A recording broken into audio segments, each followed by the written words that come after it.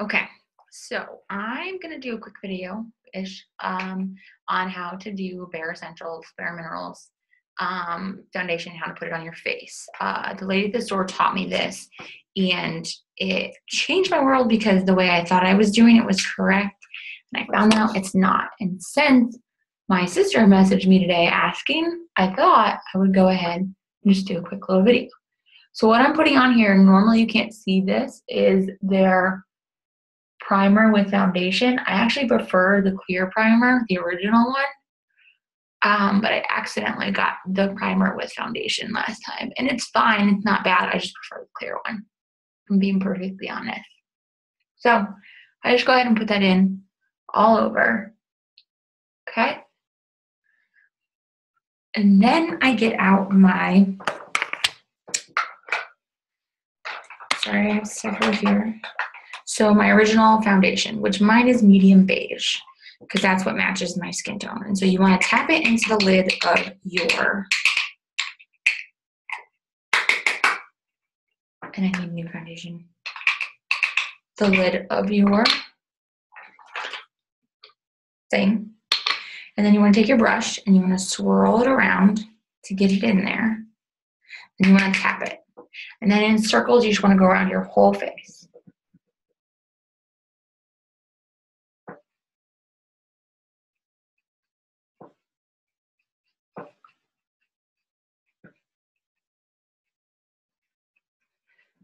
So if you're looking for minimum coverage, you just want to do it once. I personally want medium coverage. So I'm going to go ahead and do a second round on my face. There we go.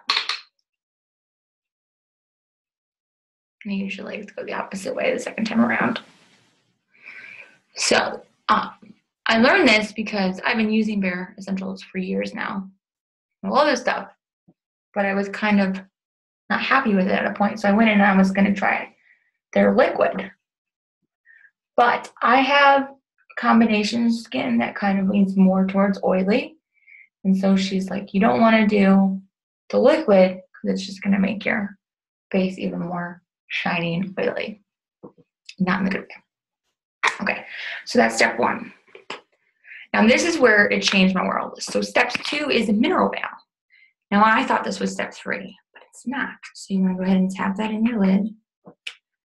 And rub it around. Circles. And then tap it. And then go ahead and go around your face. And I just do this once.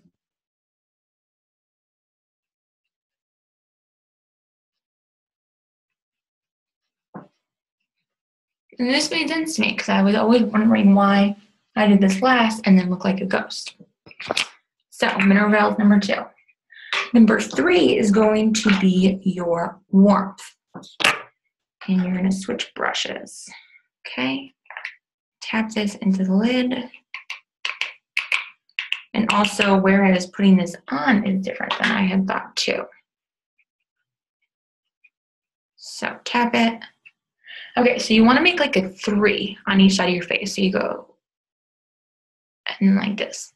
And you do that twice. And you do it on both sides. Then you want to do the T-zone. And then you want to do an upside down V. Okay? And that is it.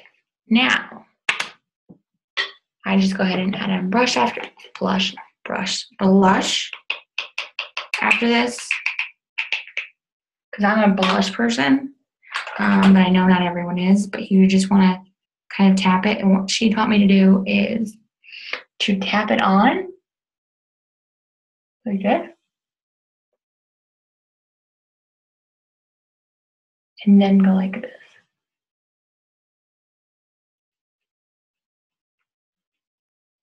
Okay, so that's it. Just to let you know, I am absolutely no expert when it comes to makeup in any way, shape, or form. Heck, I didn't even start wearing makeup until I was in college and regularly until years after I graduated college.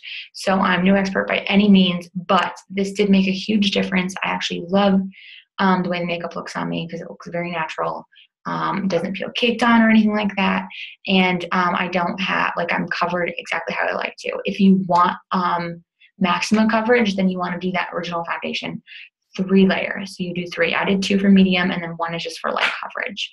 And then you do the mineral veil, your warmth, and if you want to put blush on, go ahead. And I'm going to go ahead and do my eyes, but you don't have to watch that. So that's all. Thanks. Bye.